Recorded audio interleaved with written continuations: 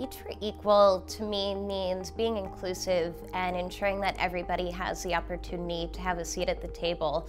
So regardless of race, regardless of gender, it's ensuring that we're creating a space for equal voices and equal representation. I think here at Anaplan we've done a really good job establishing our core set of values, so things like being open and being inclusive and being tenacious. It empowers me and emboldens me to come into work each day as my full self.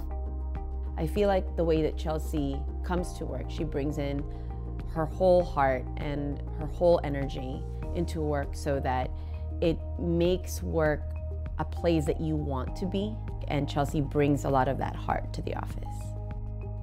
The qualities that I admire in Chelsea is that she's very personable, and I think that helps a lot in her role, obviously interacting with partners, making them feel at ease and educating them about Anaplan, and also amongst her colleagues. Like I felt very welcome in her presence when I joined. One way that we can all work together to help elevate the conversation of gender equality in the workplace is to make it common practice. So really start making that cultural shift, internally as well as externally with everything that we do, and making sure that it doesn't just happen around these instances where we celebrate women like International Women's Day.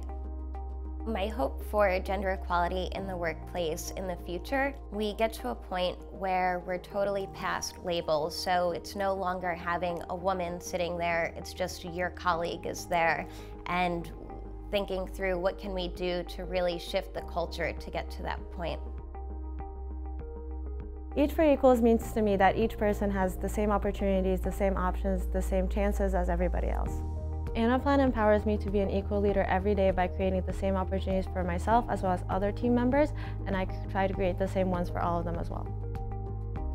She's basically Anaplan in a body, if you were to put it in a person.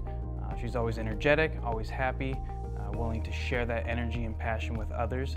I don't know Monica to be a negative person at all on the team, so that really brings out the energy of everyone on support, which you can imagine is kind of tricky to be motivated sometimes, but you never find her demotivated. Monica's incredibly proactive with her work, so if she sees something that needs to be done, or she sees something that somebody on the team is potentially struggling with, she'll take it upon herself to make sure that her peers and people around her are caught up on everything, that they're up to speed, that they're confident in their ability to deliver information to customers or troubleshoot issues. She does a lot of that without direction from leadership as well. I think in order for us to embody gender equality in the workplace, we just need to have open conversations with everybody and not necessarily make gender the defining factor in decisions. I hope that for future generations, gender equality will not be an issue. We will all be equal for all opportunities, and gender will just be another aspect of our lives that adds value to our perspectives.